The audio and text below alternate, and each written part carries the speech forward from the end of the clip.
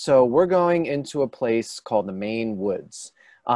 What is the Maine Woods? Well, before we talk about Maine Woods, we should talk about what is Maine. Unless you're from the Northeast, you probably don't really know much about Maine, or the East Coast in general, I've found. So Maine is the northernmost state in the country.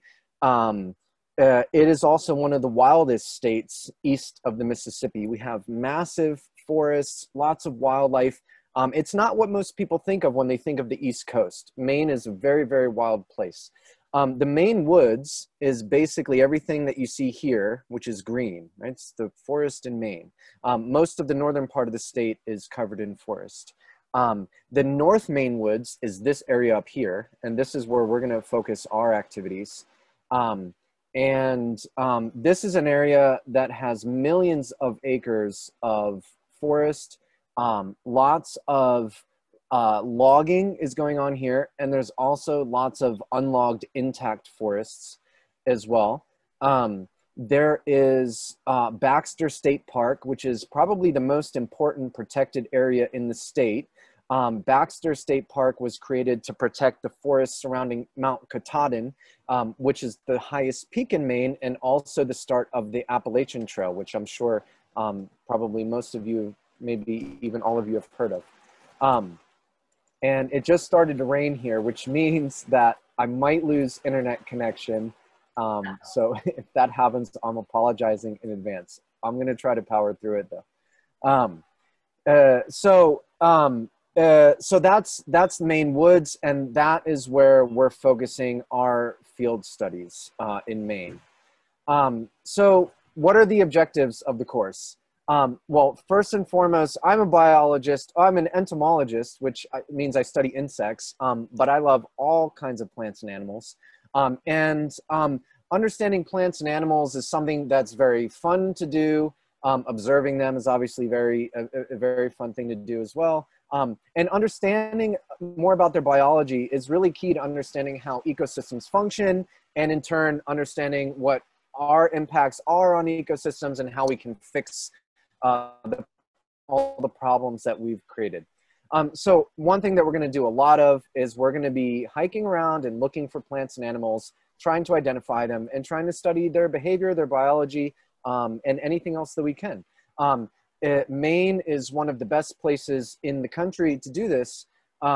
We have the largest population of moose in the country, in the continent, in fact. There's Canada lynx here. There's a good population of black bears. And then obviously there's like thousands of different types of insects. Plant diversity is crazy here. There's all kinds of cool stuff in all of the different aquatic habitats that we're gonna be able to explore. So that's one thing that we're gonna spend a lot of time doing. We're gonna be studying biodiversity. That's a buzzword that I'm sure everybody's heard of. And Maine is quite an amazing place to study biodiversity. We're also going to learn about ecosystems and how ecosystems function. You could call the study of ecosystems and how they function community ecology. So we're going to see all kinds of different forest ecosystems, spruce hemlock forests, I mean, lots of different types of forests. Really cool aquatic ecosystems as well, rivers, ponds, streams, lakes, all kinds of different aquatic habitats. And one of the most important things we're going to focus on, in addition to all of that, is trying to understand how we can protect these things in a way that also allows us to meet the needs of communities of people. So people have been exploiting resources in the North Maine Woods for hundreds of years. The demographics in the state have changed. There's in recent decades, there's a lot more interest in protecting nature, especially in protecting what's left of the intact forests, the forests that haven't been logged. And what, oh, my cat, that's a cliche Zoom problem, isn't it? We're gonna spend a lot of time talking about how we can balance protecting nature with meeting the needs of local communities that depend on these resources and that have depended on them for a very, very long time. So how are we going to achieve all this? We're going to achieve all this by doing lots of different things. First, we're going to do lots of hiking. So Maine Well, I mentioned this is the start of the Appalachian Trail, so tons of people come to Baxter to start the Appalachian Trail and to hike on all of the other trails that the state park has. We're going to be doing a lot of hiking in and around Baxter State Park, looking for wildlife, studying the plants and animals that are found there, checking out the landscapes. There's all kinds of really amazing views of the mountains, Mount Katahdin. It's a really, really amazing place to hike. I would have to say, of all the places I've hiked, at least on the eastern half of the country, this is definitely far and away the most impressive place to hike in terms of the views and a lot of the other things that you'll see. We're going to check out these aquatic habitats by doing a multi-day canoe trip down a river called the Penobscot River. This is one of the few wild rivers left in eastern North America. We're going to get to canoe down it for a few days, and it's the type of thing where you might not even run across any other people, paddlers or anything. So that's going to be really cool. The west branch of the Penobscot River, which we're going to paddle down, is also the best place in the state to see moose. And during that time of year, we have not a guaranteed chance, but we have a pretty good chance of seeing moose and mother moose with their calves. So that will be really fun. And there's all kinds of other wildlife that we can see. And this is going to be an important component of the course. We're going to do group activities at all of the different sites that we're going to visit.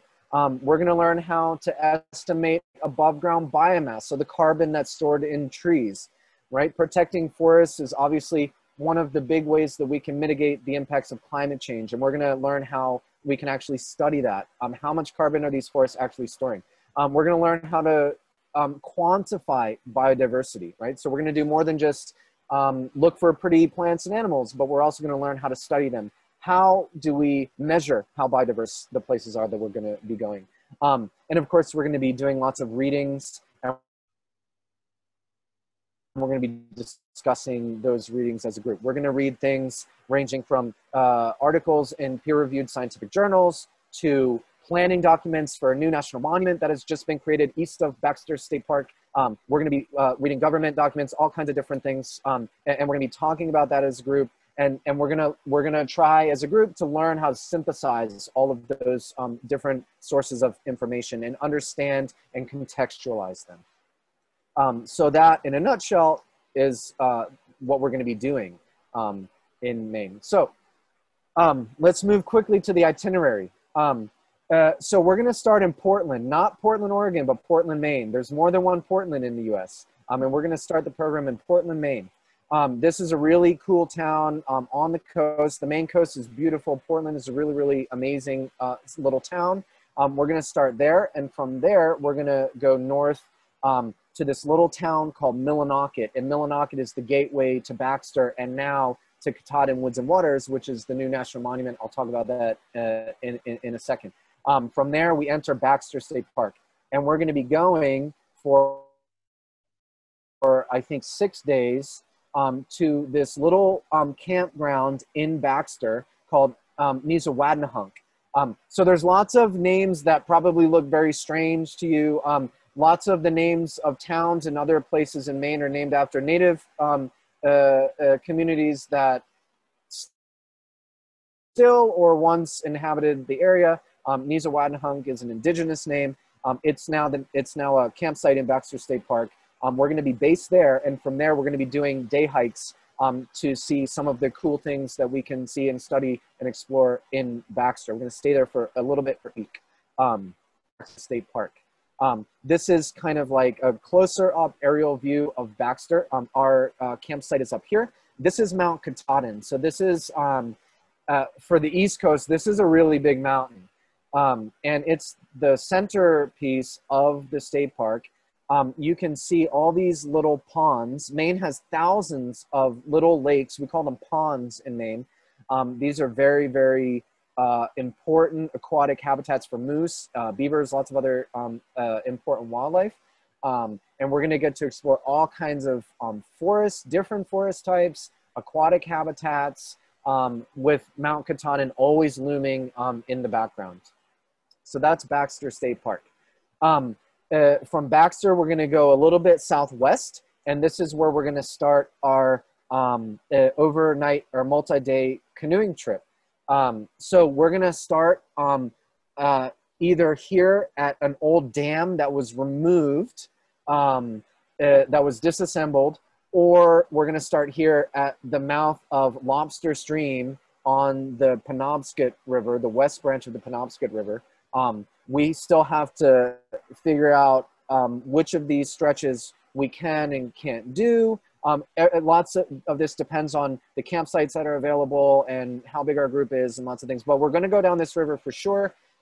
This is where we're going to have really, really good chances of seeing moose, but lots of other things. I mean, this place is like Bald Eagle City. There's all kinds of really cool stuff here.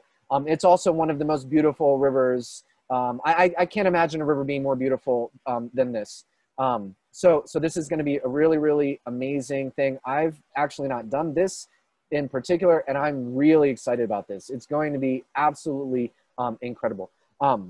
This is called Lobster Lake here because it's shaped like a lobster claw. So if any of you are from Southern California, you might know spiny lobsters. Or if you've been to Florida, you might know spiny lobsters. We have the same lobsters in the South, but here, Maine lobsters are different. They have big claws. And so that lake is shaped like a lobster claw. And so it's called Lobster Lake. And this is Lobster Stream here. And this is the west branch of the Penobscot River. And that's where we're going to canoe down. So after that, we're going to go and explore this brand new national monument that was one of the final acts of the Obama administration was to designate Katahdin Woods and Waters National Monument. So this is, in it, there's rivers and lakes and wildlife. It's just crazy. It's a really, really awesome place. It's brand new. The National Park Service is still developing lots of recreational opportunities, and the planning process is still ongoing, which is really cool because we're going to get to read about how that happens, and we're going to learn all about how a national monument is created, how it's decided, what we do with this land, right? We're going to learn about all of the different stakeholders and what everybody wants out of this. This is part of a 1 million acre national park, which is going to be called Maine Woods National Park if it happens. The national monument is small compared to that. It's still very big, but this is part of an ongoing process, right? Conservation is always in motion, and this is what I hope is the beginning of a much larger effort to secure a 3 million acre national park in Maine, which is a monument. This is just such an incredible place. It's absolutely worth protecting, and it's definitely worth spending 2 weeks to explore and see a little bit of what it has to offer. And I'm going to end with a few pictures that I took of some of the things that we have a really good chance of seeing during our course. All of these pictures were taken in Baxter State Park during a 3-day trip that I took a few years ago. So this is what the ponds look 3 days. We didn't see Mount Katahdin. In 2 weeks, we're very likely to at least see it. But Mount Katahdin is up here in the clouds, and this is Grassy Pond down, but and this is just one of thousands of little ponds that are all over the place. We've got crazy things like carnivorous plants. This is a carnivorous plant that my Florida students also saw. It's called Drosera, or a sundew, and it's you can see there's a little insect that it's caught here.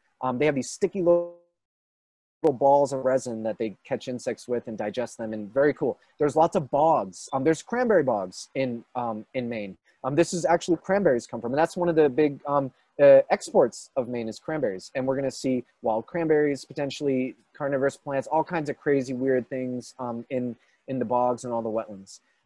This is a moose that we were just canoeing in one of these ponds, and the thing walks like right up to us. We actually had to like back up in the canoe. It was just munching away on the aquatic vegetation. It was one of the most incredible experiences of my life. Really, really cool.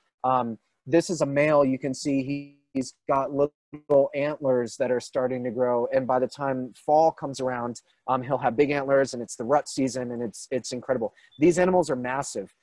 They can reach something like 12 meters tall I mean, they're huge, really, really cool.